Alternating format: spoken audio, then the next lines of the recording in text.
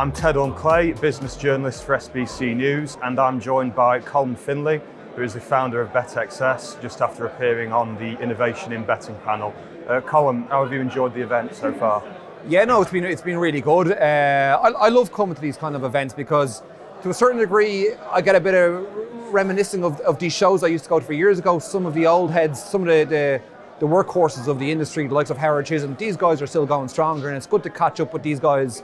And they're still kind of innovating almost along the lines of myself, and we're always kind of touch base with each other, see what kind of ideas are floating around. So would you say it's quite important for industry figures to attend events like this and to share ideas and things like that? I do lean on my father and sometimes my brothers for conversations about how the business can work. But there's nothing beats coming here to see industry leaders, people who are renowned within the industry, who can give me pointers. I don't come here just to spout what I think is going to be the right way forward. A lot of these people can come and give me pointers and give me, oh, Colm, if you try this or doing that kind of stuff. And I find this kind of SBC hosted events are very, very good at that kind of networking and chatting and getting to know people, new and old. Fantastic. So, as I just said, you've just finished speaking on the Innovation in Betting panel about changes in the retail sector. We talked about the nature of your business. Would you say that staffless betting shops is the future of retail betting?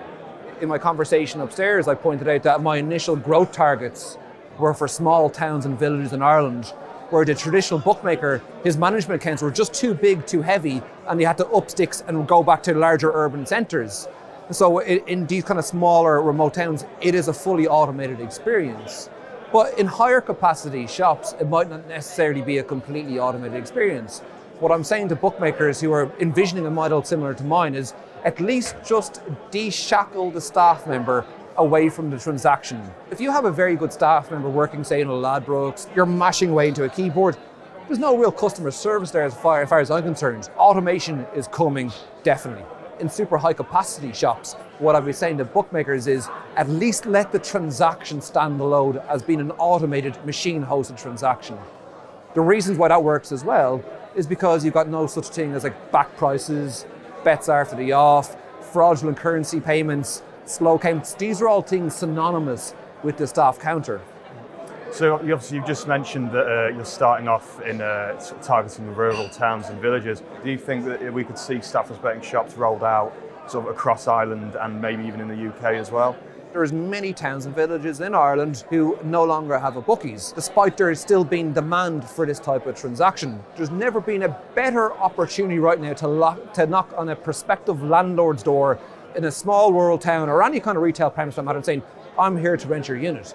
Because retail, as we're all hearing in the news over and over again, is in a state of deconstruction. It's all moving online.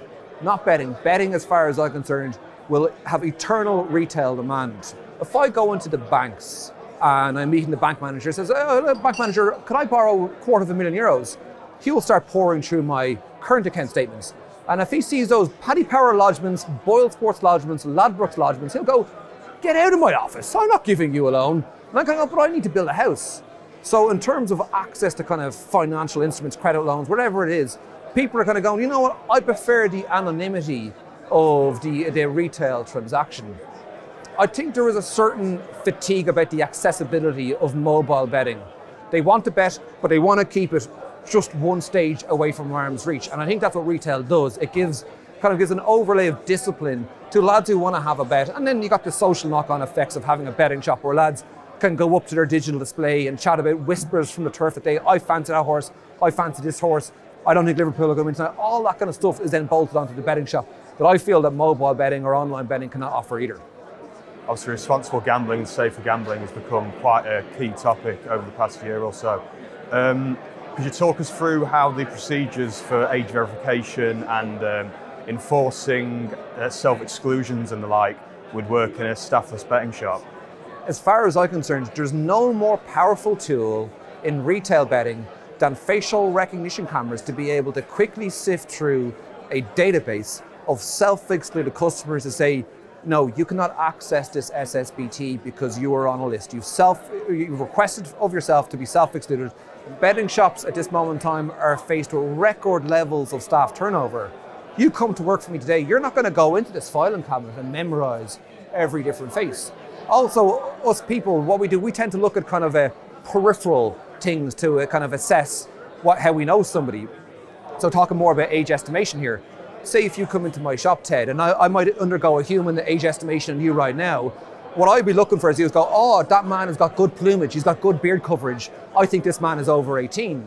But very often, as you know, you can have a 17-year-old who's flying out of the walls with testosterone, he's got a hairy beard after he's like 16, you're kind of going, in a betting shop, he could be going, come in and have a bet. But what facial rec does, it looks at different things, it looks at kind of where your eyes are. It kind of sounds grim enough and you kind of become very conscious, but your face is almost like a series of tectonic plates. It moves and it droops over time. And what the facial rec does is that when you're 23, 24, your eyes just start to move these small little bits, and that's what it's looking at, not the peripheral stuff that me and you look at, like beard coverage, these kind of things, or kind of darkness around the eyes. The staff counter, I don't think, can patrol these things anywhere near as well as facial rec can. Okay.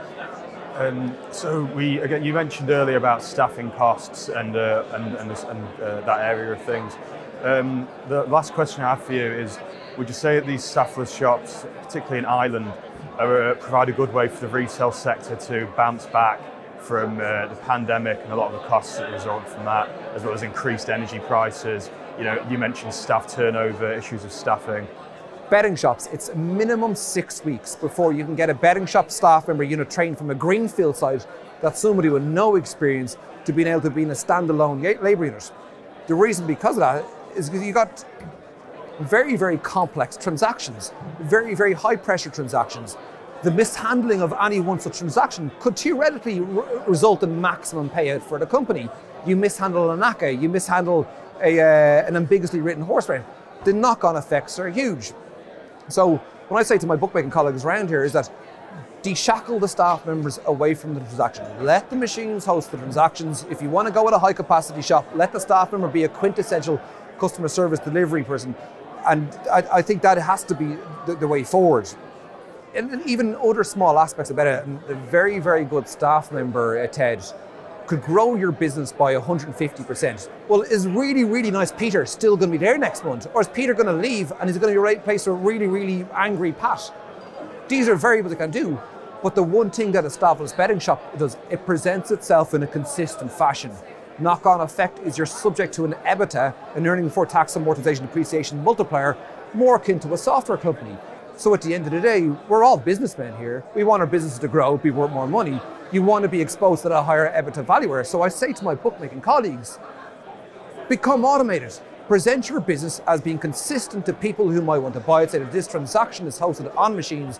There's no variables in terms of staff members being on time, or off time, being angry one day, be happy the next day, all these different things. And let people go off, let them play music, let them play, I don't know, be chefs, do whatever stuff. But I think that the betting shop transaction really can be hosted by machines. The beautiful thing about a betting shop is that all of our produce comes in through the broadband overnight. There is no carriage of goods. So it's a really, really well-suited business model to complete automation or various degrees of automation on the spectrum, as I described earlier on.